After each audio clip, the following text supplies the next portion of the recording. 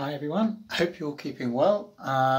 You find me today standing by my front door because of what I wanted to talk to you about very briefly was one of the most universal customs, traditions that we have at the Seder table, and that is to actually go to the door to open it up for Elijah the prophet, for Eliyahu Hanavi. And I just wanted to explain very briefly what this is all about, why we do it, what's with opening the door, and also why we have, some of you may observe, a fifth cup on the table. We know we drink 4 cups of wine, we know that, but there's also a 5th cup that is poured for Elijah that sort of sits on the table, not really drunk, perhaps wasted, but why is it there? What does it represent?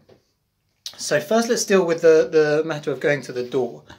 Why is there this custom of opening the front door on Seder night? And it's done just after grace after meals, after we sort of thank God for the food that we've eaten, and just before we're about to recite the Hallel prayers, which are praises to God. Why do we do it then? So in terms of the front door, where do we see the door? What's the significance of the door, the front door, in the Passover story? Well, just before the 10th plague, God tells the Jews to put blood on the doorpost of their houses, the blood of a lamb, a sheep, and to paint it on their doorpost. And the question is, why do they need to do that? Surely God knows who's Jewish and who's not Jewish. Why does he need a sign to pass over those houses? And the answer given is because it's to show the Jews' faith and trust in God, in Hashem.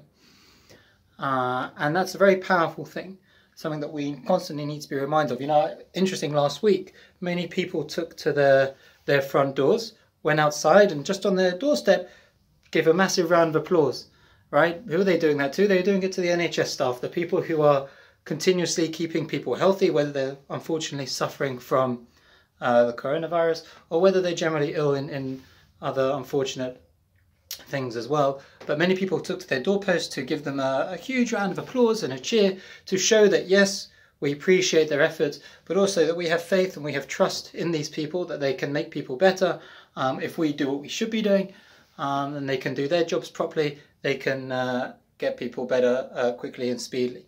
So we see this idea of the front door being a place where we can show trust, we can show faith, and that's one of the reasons we go to our front door, that on Pesach, just like the Jews showed their faith in God just before the 10th plague, we go to our front doors to show that faith and trust is very much still there, even in these quite difficult, troubling times that we currently live in. With regard to the cup on the table, the 5th cup, well, we may know that the 4 cups represent 4 expressions of redemption that is listed in the Torah, that God will take you out of slavery, he will rescue them, he will redeem them, and he will take them to be his people.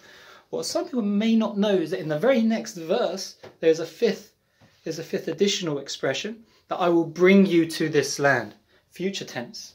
And many see that as an allusion to the future redemption. The redemption that Eliyahu himself will announce when Mashiach is going to come, and that all Jews, so is believed, will return once again to Israel. So that is why we have this 5th cup, for this 5th expression of redemption. That is why it's also done, this prayer by the front door is also done just after grace after meals, before we're about to say Hallel, which is all about, at least this section of Hallel is all about the future redemption. And that's also why we don't drink this cup. It sort of just sits there undrunk, because this redemption hasn't happened yet. It's going to happen at some point in the future, but it just hasn't happened yet. So we can't really enjoy the benefits of it like we can enjoy the benefits of the Egyptian redemption. That's happened already. We can experience that and we can benefit from that. But in terms of the one to come, it's not happened yet. We pray that it comes speedily, but it hasn't happened yet. So that's why it sort of just sits there. So I hope that's explained a little bit to you, what this practice, this universal practice of opening the front door for Elijah is all about. All that's left for me to say is that I wish you all happy and healthy Pesach, wherever you are, and hope to catch up with you all very, very soon. Take care.